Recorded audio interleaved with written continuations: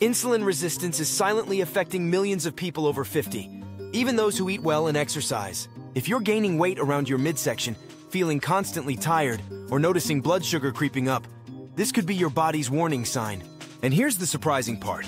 It's not just about diet or genetics. Your time in the sun might be playing a bigger role than you realize. Welcome to the True Health Channel. Today, we're unpacking one of the most overlooked science-backed factors influencing insulin sensitivity: sunlight.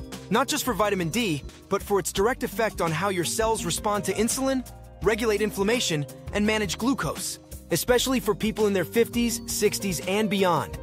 Declining insulin sensitivity can quietly set the stage for prediabetes, type 2 diabetes, stubborn belly fat, fatigue, and even cognitive decline. But emerging research shows that natural sunlight exposure can help restore your metabolic flexibility, improve glucose regulation, and reduce insulin resistance, even without drastic lifestyle overhauls. So if you're looking to get ahead of midlife health changes, this video breaks down the science behind sunshine and metabolism, and how just 15 minutes outdoors each day might help you reverse insulin resistance naturally. Stick around, because we're diving deep, from molecular biology to practical strategies, so you walk away with actionable tools backed by real evidence. Section 1. What is insulin sensitivity and why it becomes critical after age 50? As we cross into our 50s and beyond, the way our bodies process and regulate blood sugar begins to change, and not in our favor. Insulin sensitivity, a marker of how efficiently your cells respond to insulin, tends to decline with age. This drop is especially pronounced in postmenopausal women and adults over 50, making it a key focus for anyone concerned about metabolic health, energy levels, or chronic disease prevention. So what exactly is insulin sensitivity? Think of insulin as a key. When you eat carbohydrates, your body breaks them down into glucose, which enters your bloodstream. Your pancreas then releases insulin to unlock your cells so they can absorb that glucose and convert it into energy. The more insulin sensitive you are, the less insulin your body needs to manage your blood sugar efficiently. But when insulin sensitivity decreases, a condition known as insulin resistance, your cells become sluggish at opening up to insulin. As a result, glucose stays in your bloodstream longer, forcing your pancreas to pump out even more insulin to compensate. Over time, this leads to hyperinsulinemia, chronic inflammation, and eventually type 2 diabetes. Here's why this matters, especially after age 50. Age-related hormonal changes, such as declining estrogen in women and testosterone in men, directly affect insulin signaling. Muscle mass tends to decrease with age, and muscle is a major site for glucose uptake. Less muscle equals less glucose disposal. Visceral fat, belly fat, becomes more common, which secretes pro-inflammatory cytokines that worsen insulin resistance. Mitochondrial function declines, reducing the efficiency of glucose metabolism at the cellular level. Lifestyle patterns, such as lower physical activity and reduced sun exposure, exacerbate the problem.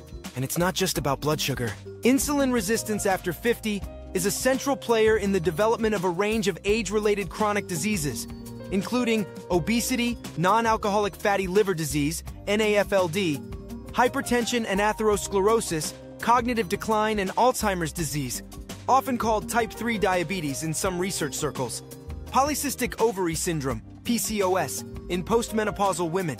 Understanding insulin resistance in this age group is essential. It's often underdiagnosed until it manifests as full-blown metabolic syndrome.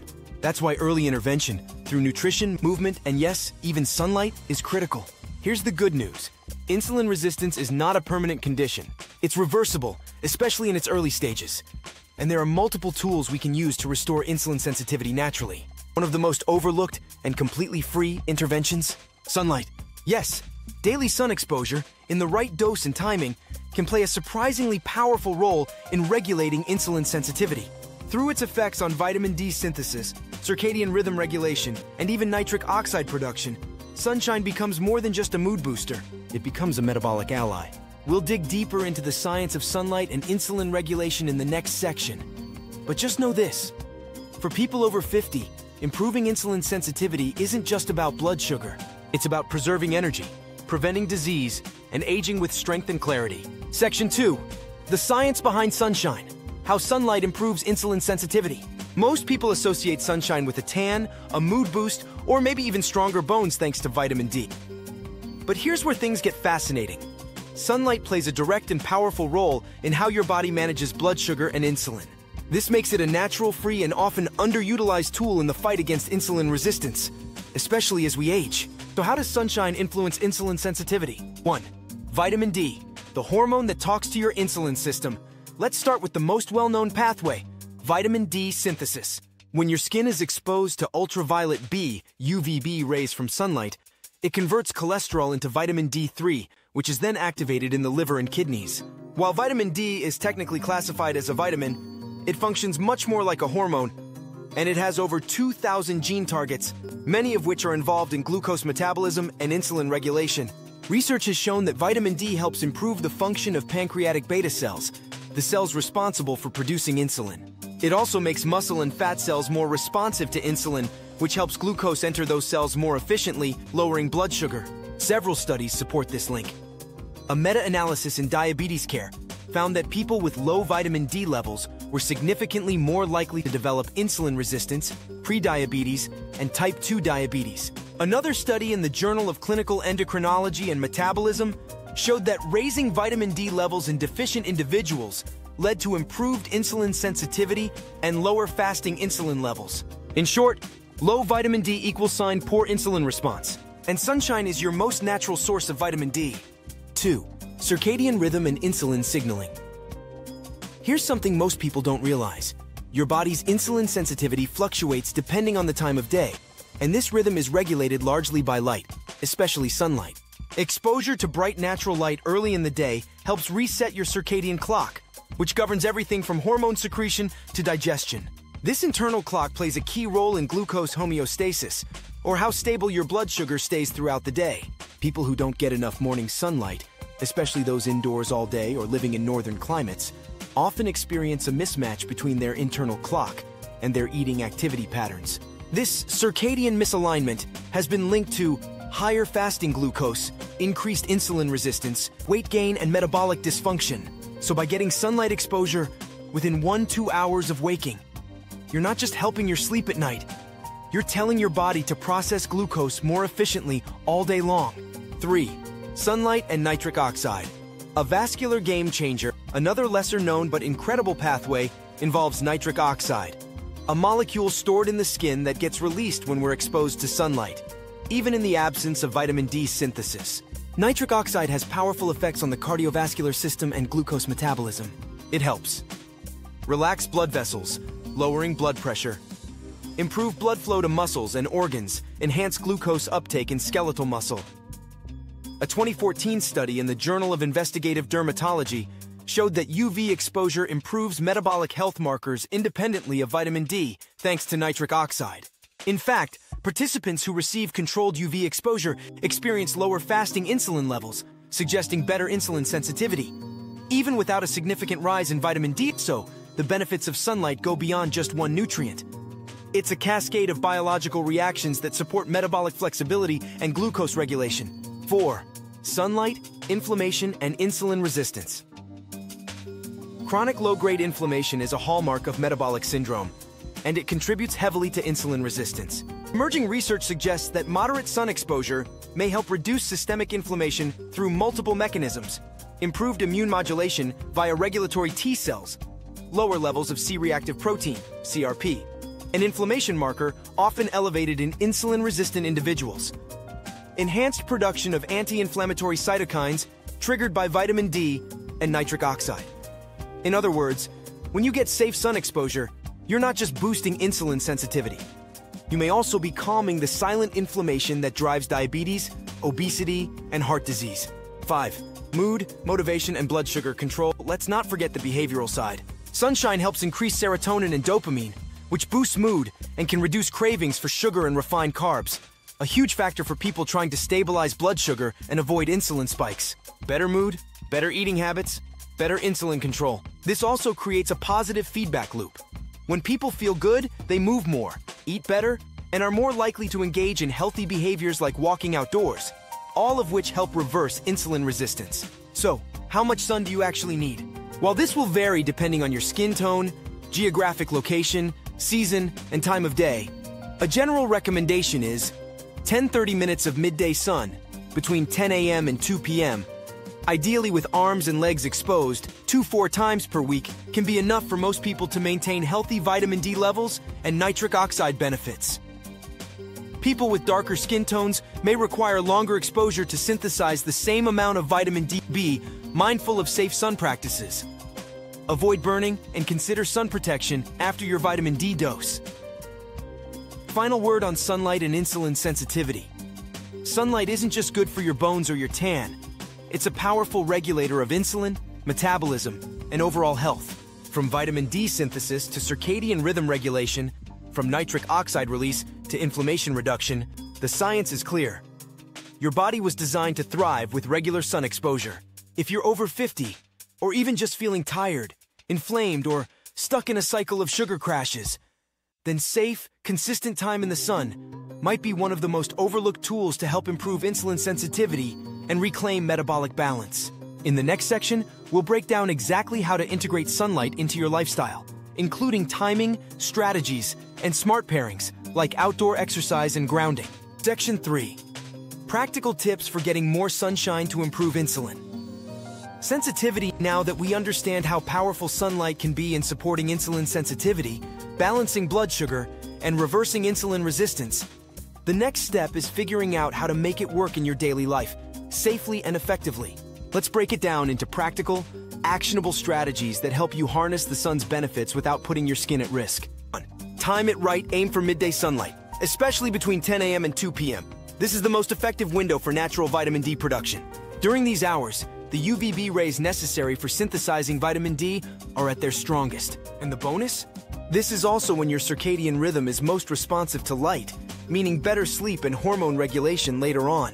Start with 10-30 minutes, depending on your skin tone and sensitivity. If you have lighter skin, 10-15 minutes may be enough. If you have a darker complexion, you may need closer to 30-45 minutes to produce adequate vitamin D. 2. Be smart with sun protection. Don't overdo sunscreen too early. While sunscreen is essential for extended sun exposure, applying it too early can block up to 95% of vitamin D synthesis. Here's a balanced approach. For your first 10-20 minutes in the sun, go without sunscreen if you're comfortable. Then apply a broad-spectrum sunscreen, SPF 30+, if staying out longer. Focus on exposing larger surface areas, arms, legs, and even your back if possible. You don't need to sunbathe for hours. The goal is frequent, moderate exposure, not frying your skin. 3. Stack your habits. Combine outdoor sunlight with light exercise. One of the most effective ways to improve insulin sensitivity is combining two proven metabolic tools: sunlight plus movement. Take a 15-minute morning or midday walk outdoors. Do a gentle stretch or yoga session in your backyard. Ride a bike or go for a light jog during your lunch break. Even a few laps around the block after a meal can help lower post-meal blood sugar. This is known as postprandial glucose control, and it's a powerful anti-diabetes habit. This approach stacks benefits. Movement helps muscles use glucose more efficiently. Sunlight supports vitamin D, nitric oxide, and circadian rhythm. Fresh air equals sign reduce stress, which is another insulin resistance trigger. 4. Use nature as your gym. Sunlight boosting activities to try any of these outdoor rituals that don't feel like a workout, but still count. Gardening combines physical activity, sunlight, and stress relief. Grounding, earthing. Going barefoot in grass or sand may help reduce cortisol and support inflammation control. Picnics, reading outdoors, or meditating in the sun. Great for mental health and blood sugar management. Outdoor socializing. Chat with neighbors or walk with a friend. You'll spend more time in the sun without thinking about it. 5. Let the light in, even through a window, to some extent. While UVB rays don't penetrate glass, so you won't produce vitamin D indoors, bright natural light still stimulates your circadian clock and improves mood and metabolic signaling. So if you work indoors or live in a cloudy area, sit near a bright window during the day, open your blinds early in the morning. Use natural daylight bulbs if sunlight isn't available. While not UV, they can still help maintain healthy biological rhythms. 6. Make sunlight a daily ritual, not a rare event. Sunlight works best when it's part of your routine, not a once-a-week activity. Think of it like brushing your teeth. A little every day adds up. Try habit pairing. Drink your morning coffee outside. Take phone calls on a short outdoor stroll. Replace 15 minutes of scrolling with a quick sunbreak pro tip. Use apps like Dminder or SunCalc to track optimal vitamin D exposure based on your location and skin type. 7. What if you live in a cloudy or cold region? Don't worry. There are still ways to support vitamin D and insulin sensitivity if you don't get much sun. Supplement wisely. Look for vitamin D3 plus K2. They work synergistically. Include vitamin D-rich foods like salmon, sardines, egg yolks, and mushrooms. Use red light therapy or full-spectrum light boxes as alternatives to stimulate metabolic function. Still aim to get outside when you can, even on cloudy days. Natural light still influences your hormonal and metabolic balance. Final thoughts on making sunlight part of your health plan.